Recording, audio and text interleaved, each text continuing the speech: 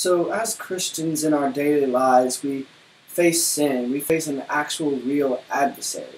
So in my biblical, I wanted to kind of represent that and show people, I guess, how sin comes into effect, how the devil tries to get inside your mind, how he builds a spiritual stronghold, and how through prayer and through submitting yourself to God that we can tear down that stronghold.